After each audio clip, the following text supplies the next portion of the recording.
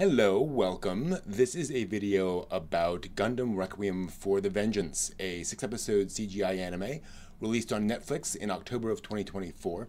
As usual, this will be a spoiler-free review, although I'll talk about the premise and the basic personality of characters and such, but no plot spoilers. The director of this actually got his start making Warhammer 40k fan films using Unreal Engine, and then founded a CGI animation studio in Germany. The director, writer, and music composer are all Westerners, but as far as I can tell, the rest of the major production cast are Japanese, so producers and other folks like that, with the animation done primarily at that German animation studio. Let's talk about the basic premise. This is about the Zeon perspective on the ground during the 1-year war in original Gundam. Now, if that's all word salad for you, don't worry. This is basically an action war story in the primary Gundam timeline about pilots and ground soldiers in this big war that includes giant robots, as you can see there. So the thing is, it is basically, an action war story about ground units, where you have the protagonists and antagonists. That's basically it. If you're a Gundam fan, you'll definitely recognize some elements here, but it is not meant to have tons of references to existing characters or plot elements. It's really a self-contained story, so you don't have to know anything really going on about that. It's war, action. That said, they have updated the mechanical designs from the Gundam Universal Century timeline in a brilliant way, in my opinion. They retain the basic silhouette and design of those machines, but feel a bit more like practical war machines. You could imagine these existing in real life better than you could the designs from early Gundam series, for example. Nothing against them, but they are 2D animation. And the way these are designed just, again, gets across more of that war story feel than you got from the way they looked in earlier Gundam series. So, excellent job there. Now, the crew used Unreal Engine 5 for the animation of this, which would have been relatively new for them. This only came out about 2 years ago, and like I said, the show just came out about a month ago relative to this recording. So it would have been a new technology they were working with. The style goes for relatively realistic characters, as you can see, and as a result, you will face the uncanny valley here. There are times when it just doesn't quite reach that level of realism you'd expect for this level of detail for a character. Sometimes the character and facial animations are stiff, and characters will maintain the same facial expression throughout a shot with just the eyes and the mouth moving, when there should be a little more, facial movement during that shot, stuff like that. That said, the original Mobile Suit Gundam series had plenty of rough animation and plenty of stiff animation, and the analogy, I think, is appropriate. Back then, animation in anime was quite static and pretty stiff. There wasn't a lot of motion in anime back then, and that crew was very much trying to bring dynamism to the medium, to this technology that they were kind of struggling with. And I think you can see the same thing here in this series. There's doing the best they can with a new technology here. So I will give them a pass on that, in that sense where, okay, it's not perfect, but what is perfect? And that's totally fine. And that said, there are some moments with highly emotive facial expressions where you're really drawn into the moment, and there's some effective character animation as well. So I'm not saying it's terrible throughout or anything by that standard, or even that it's terrible in general, just that there are some moments where it's stiff and a little off.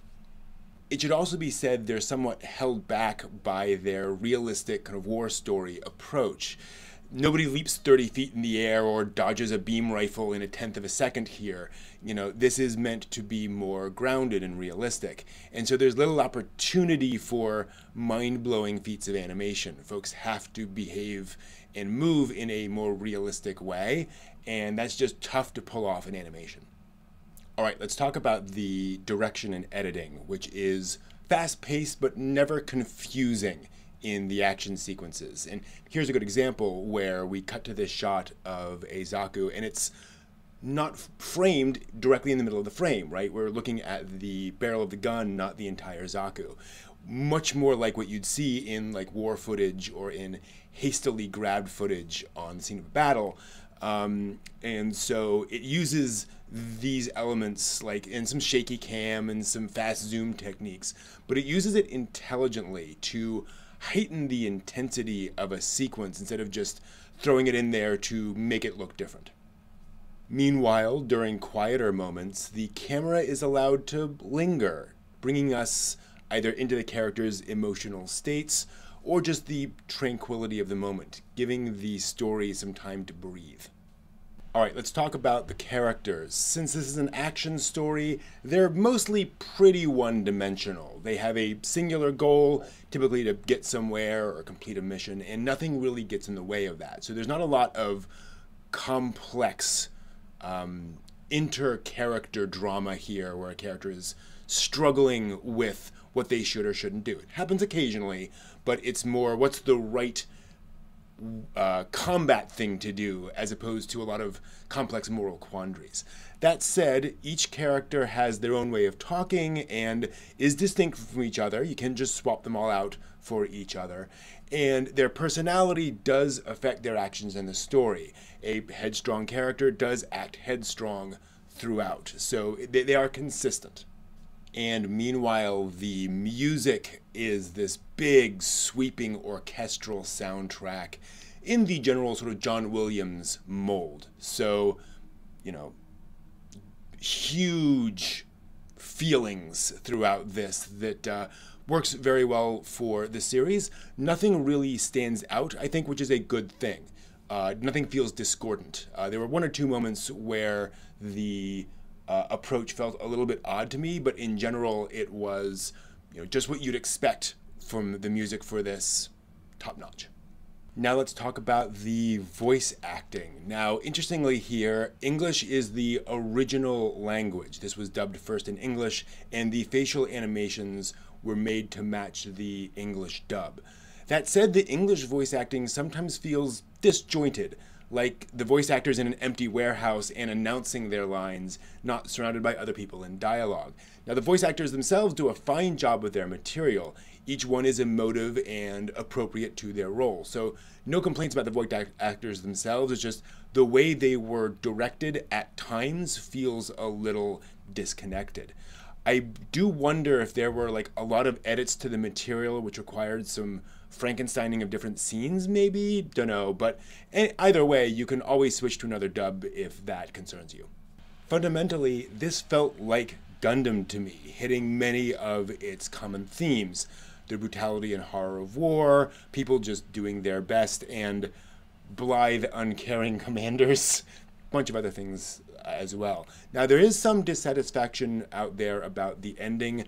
I don't share that dissatisfaction. I felt it was a perfectly appropriate ending for a Gundam series and for the themes they were trying to explore. Unfortunately, I can't talk about it with getting into spoilers, but I am planning a video to talk about that.